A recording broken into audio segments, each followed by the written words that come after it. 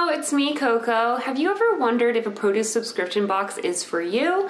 Well, today I'm going to show you two companies, Misfits Market and Imperfect Foods, and show you how I order from them, what the unboxing is like, and my final thoughts and recommendations. So keep watching if you want to see some fruits and vegetables. So keep watching if you want to know which one is best for you. The way the Misfits Market does their boxes is you pick a few things out of certain groups. So for example, in group 1, I can select 6 items out of the still available items. I can click this button here to see what I missed out on, but maybe I don't want to torture myself. So I definitely want to get a delicata squash. These are so good. Oh, and I love that they give you the way to prepare it too. That's really cool. I'm also going to get some lemons, some russet potatoes, sweet fingerling potatoes, limes, and red leaf lettuce. Now that group is done, and I'm going to move on to the second group. Here, I'm going to get maybe some gold beets, pomegranate, Bosc pears, some Fuji apples, gold russet pears, and collard greens. Here we have the sold out items. You know, I might have gotten some eggplant if I had come on time, but I didn't. Now out of group 3, these seem to be the most exclusive items, and you can only pick 2 out of this entire group. I am going to pick the purple fingerling potatoes and the grape tomatoes. And I might have been also able to pick out the green bell peppers, acorn squash, carnival squash, or white cauliflower. And I'm going to confirm and continue. And then it takes you to the marketplace. And the marketplace is somewhere where you can pick different food items that are not fresh produce and add them to your order for an additional fee. So this is where I'll find, you know, these special mushrooms. They have this this yummy looking creamy squash carbonara with crispy mushrooms recipe, and then they have the ingredients to make that dish. I think that's kind of a fun feature of the marketplace page. And then we have autumn produce, fruit, and other things.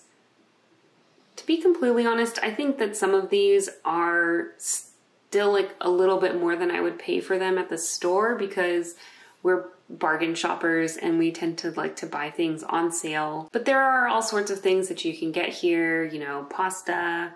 The chips actually I think are a pretty good price. I really like these Spudsy sweet potato puffs. Oh my gosh. They're the closest things that I've found to a vegan version of a Cheeto. My mouth is watering just thinking about them. And there's all sorts of stuff that you can get. We have candy and granola, peanut butter, almond butter. You saw coffee earlier, oil, condiments, just like all sorts of stuff. But you don't need to get any of this stuff. You can just press finish up. I know I'm set for my next delivery, but I still have until, you know, Monday at 8 p.m. to shop the marketplace, change things around in my box or add things, and I think that's really cool. Now let's see what the box looks like when it arrives. I just received my Misfits Market box on my doorstep, and so I'm going to show you what's inside, how it's packaged, and what everything looks like compared to what I ordered online. It still comes in this very adorable box here, and oh, it has a little ad for chocolate now.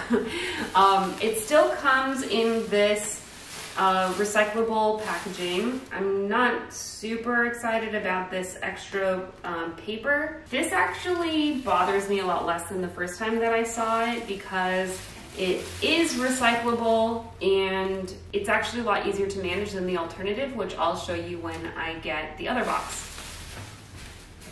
Up at the top, first thing, I have my ice pack. It's not leaking like the first one was. That was a little bit of a traumatic experience. If you haven't watched that video, go ahead and check it out right here. I haven't had any experiences like that since my first Misfits Market box, and I'm really glad for that. I'm just gonna let this thaw out in my sink. That's separated by these pieces of cardboard and paper. I got me some collard greens, a couple packages of tomatoes. I'm not a fan of the clamshell packaging, although these are recyclable. I mean, they should be recyclable. I'm a little bit disturbed. I don't know if this clamshell packaging is recyclable. I don't see a recycling sign on it, but I'm going to assume so. Massive apple right here. So here are some of the apples that I've gotten. This one's a perfect example of one that you wouldn't normally find in the stores, but it's definitely still good. I'm glad that I got it in my box. I have some golden beets here. Whoop. Sweet potatoes, some lemons, pomegranates, lots of limes, lots of pears. More pears. It's common for the lettuce to be like falling apart a little bit when it arrives, but I think it's okay. More beets, more pomegranates, more apples. And I got a delicata squash, and it's just this little guy.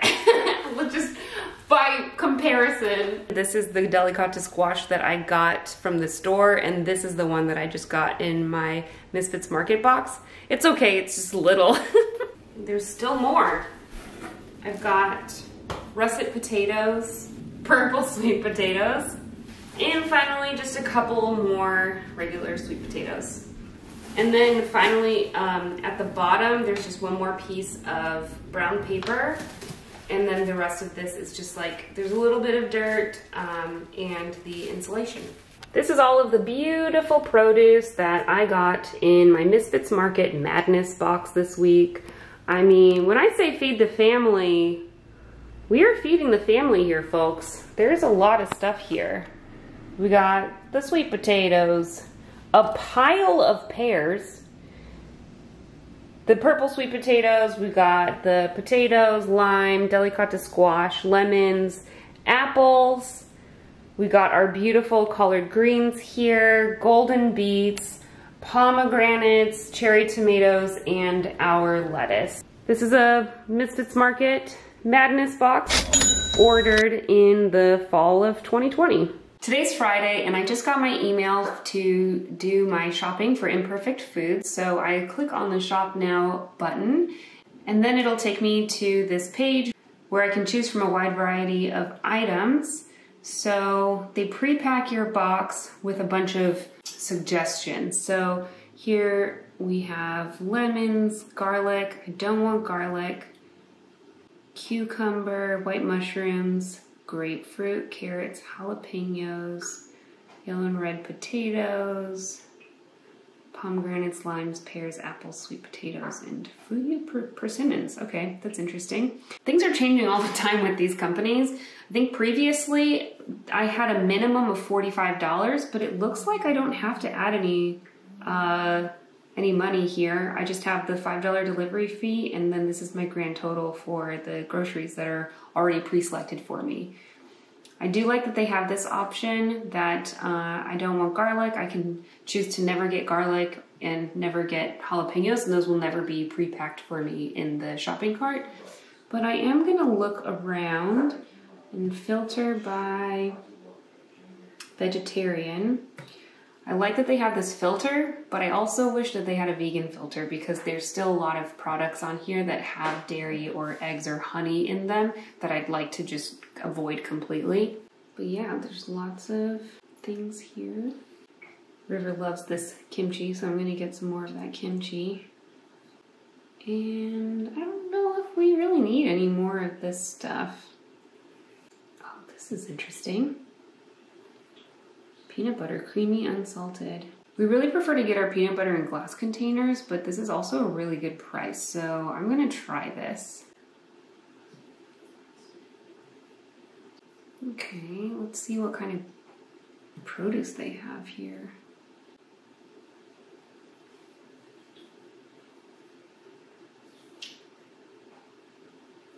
A little bit overwhelmed. But as you can see, they have the price per pound or for a number of items. And it looks like they're not sold out of most things. Sometimes if you don't get on the website fast enough, some of the items will sell out pretty quickly. This is true of both Misfits Market and Imperfect Foods. I'd like to get some more carrots. I like the green. We already got green beans in our basket, and some of these prices are good. Some of these prices are not so good. Like, I would usually get corn 2 for $1, and if it's not 2 for $1, then I'm probably not going to get corn. Here it's 2 for $1.65, or for example, red bell peppers. I'll usually buy them if they're under $1 each, but this one is 2 for $2.50. So the prices, they're not like insane, but I'm not jumping all over these. Like I said, we are pretty bargain shoppers though, and we like to shop around and get stuff at different stores. So this is probably still a really good option for a lot of people. This is a good price for broccoli though. So I think that's all we need, and I don't think that we need to add anything for our delivery. So I'm good with this price, and I'm just gonna take me back to my account, and I'm all done. So that's my regular large produce box. And then I have until 12 p.m. on Monday to select my groceries. All right, I just got my Imperfect Foods box, so let's open it up and see what's inside and how everything looks. This box is actually kind of like medium sized compared to boxes that I've gotten before. But it looks like it's because everything could just fit inside. So here we go. We got a little bit of broccoli, a bag of green beans, some mushrooms. We have this English cucumber. This is wrapped in plastic.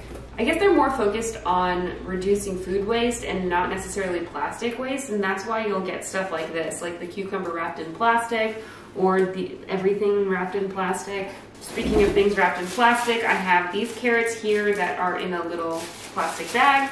A couple more fat carrots here. 3 lemons. We have these Mellygold grapefruits. I didn't expect them to be green. I wonder if they're good. We'll see. Giant sweet potato. Ellipse. All right, I got this for the guys because they love peanut butter, and I saw that they have their own creamy unsalted peanut butter. So this is really great for adding to smoothies, and thought it was worth a try because the price was really good. We got a couple pears, a couple potatoes, a couple persimmons, 3 apples, 3 little limes, a pomegranate, and 3 small avocados. So this is everything that came in my Imperfect Foods box today. It's a little bit different now. It looks like they're not doing order minimums anymore, and they're in charge of their own shipping, which I guess means that things can come a little bit faster. And I was able to get updates for when the Imperfect Foods order was arriving, so I think that was kind of good. Here we still, one more thing, I got this wild brine kimchi. This is one of our favorite kimchis. This will last about 1 day in this house. We still have one of these cooler bags, which is recyclable. It's number 4 recyclable. And then this gel ice pack. I guess this one was able to ship with just 1 ice pack, and actually, now that I'm feeling it, it's barely melted at all. So I think that means that the produce that I have here probably wasn't out of refrigeration for very long, which is good. These though, they stack up. We have a lot of them. I have tried giving these away on my local Buy Nothing group, and some people want them, I think especially in the summertime, but I think otherwise it's best to just dispose of it in the kitchen. It says you can recycle it, thaw the pouch and cut the corner, carefully pour the contents into the trash, and then recycle anywhere that number 4 is accepted. So this is especially good if you have a recycling center near you that takes number 4 plastic. But this is it. Oh. There's one more line here, and then that's actually pretty cool. There's no more insulation anymore, so I guess that's why the box is a little bit smaller than it used to be. So I think they are trying to reduce their waste here with the smaller box and less insulation. Whew, that thing is cold. It used to come with this kind of like cornstarch chip-like stuff. It wasn't plastic, but it was like paper cornstarchy stuff. I wonder if we have some still. This is the kind of insulation that I used to come with. It is like a paper kind of insulation with these cornstarch chips that kind of dissolve in water, I think. And it's nice that they don't have to do this because actually it's kind of like a pain to dispose of. Like, I'm not really sure. It's compostable, but like I don't have a compost heap that can take something this big. I think having no insulation is a lot better. This is everything that came in my Imperfect Foods box. Do you think it's worth it for how much I paid? Just in case you were kind of curious about this grapefruit, this is a mellow gold grapefruit. So it's yellow and it smells really good, so I'll just take a taste of it. Let's see how it tastes.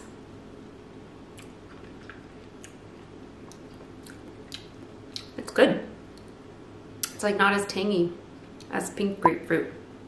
Cool. All right, I'm glad we got these.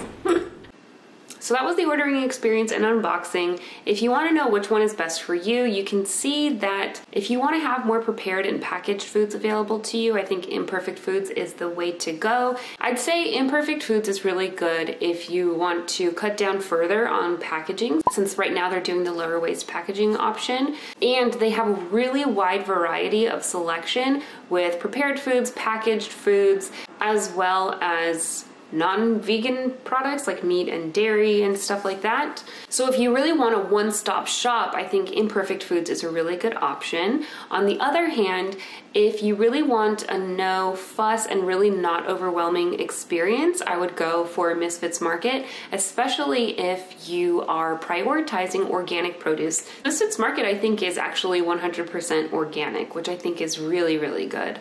I also feel like they kind of hook it up a little bit more.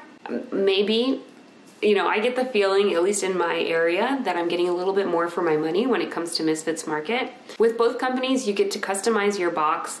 You can add and take away certain things. You can even set preferences so that something never gets added to your box or always gets added to your box.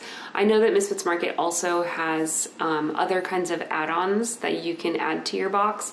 So there is a lot of selection. There are also other companies like Hungry Harvest, which are doing a similar thing, but it's not available in my area. So you might want to check first which company is available in your area and then select from there. You might also have a CSA or even a local farmer's market that gives you really good local options. At the end of the day, we do have a little bit of extra waste when it comes to the box that it all comes in, with the insulation, if it comes with insulation, and with the ice packs, and then the wrapper of the ice pack.